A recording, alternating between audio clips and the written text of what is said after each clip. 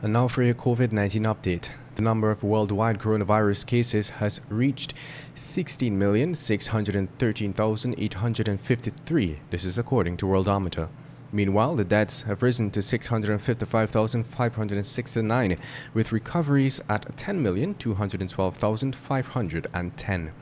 As of July 27th, 19 new cases have been recorded, according to DPI, with 389 confirmed cases, 20 deaths, 4,416 tests conducted, and 188 in institutional isolation, 34 in institutional quarantine, and 181 recovered.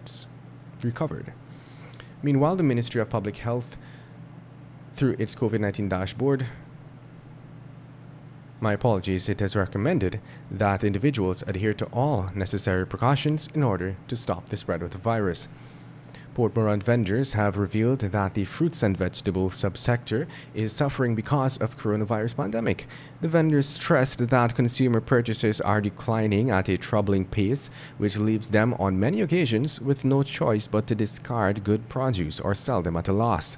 As a result of the decline in sales and profit margins, many of the vendors related that they have been pleading with the authorities to pay a reduced stallholders fee.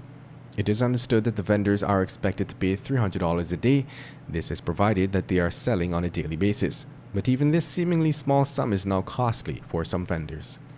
Coming from the CNN, U.S. medical experts are urging the country to shut down after the country recorded more than 1,000 daily deaths for 4 straight days. The U.S. has reported more than 4.2 million cases. The first phase 3 clinical trial of a coronavirus vaccine in the U.S. started today.